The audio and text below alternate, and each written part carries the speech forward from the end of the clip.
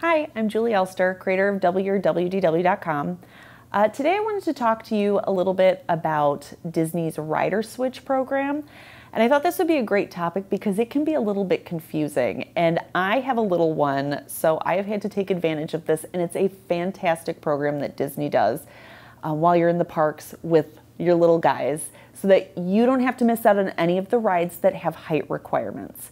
So, for example, let's say it's you and your partner and you're there with two kids. Let's say one kid's a little bit older and then you have a toddler with you who's going to be too small to go on any of the rides with height requirements. But the rest of you, the other three of you, have your heart set on Space Mountain, Splash Mountain, and Seven Dwarfs Mine Trains, all these great rides with height requirements. So I want to talk to you about how it works and some of the ways you can really take advantage of Rider Switch and maybe get a few extra fastpass uses out of it. So first thing you want to do, you need your entire party with you when you head over to the ride. So let's say 4 of you go up to Space Mountain, 3 who are tall enough, 1 who's a little guy who's not tall enough. You go to the cast member who's going to be at the end of the line and you let them know you want to take advantage of Rider Switch. So party 1 is the adult who's going to be riding and party 2 is the adult who's going to be staying behind with the little one.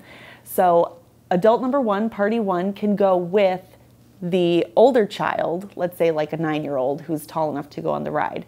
You guys get in line, you go on the ride, the cast member will scan your magic band of party 2 so that the second person gets a fast pass for that ride. So as soon as you scan the magic band, it'll pop up on your app showing you a window when party 2 can come back and ride that ride.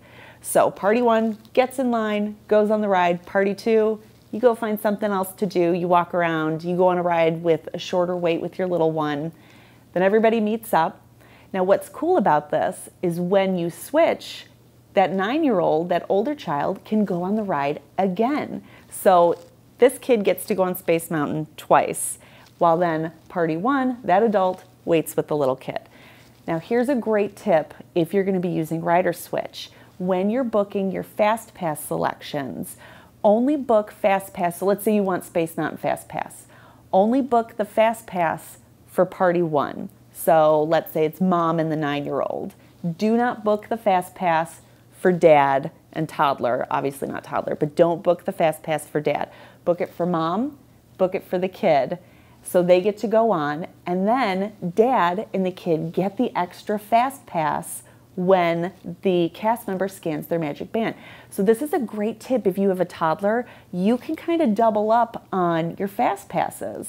So, you know, mom can choose FastPasses for these 3 thrill rides. Dad can choose FastPasses for a different 3 rides. And then when now these rides have to have height requirements, but when you get to the ride, as long as all 4 of you are there, your magic band will be scanned by a cast member and that second party will get that fast pass. So you're not going on the rides at the same time, but this is a great way to maximize the number of rides that you get on. And then while you're waiting with the little one, you can go on rides that you know aren't going to have a long wait. So like Mickey's PhilharMagic maybe. That's great for little kids. They love it. There's never more than, you know, a 10 or 15 minute wait on that one. So that's a great option for getting more fast passes, for enjoying those thrill rides, and for making the most out of your Disney vacation. So I hope this helped, and I'll see you in the parks.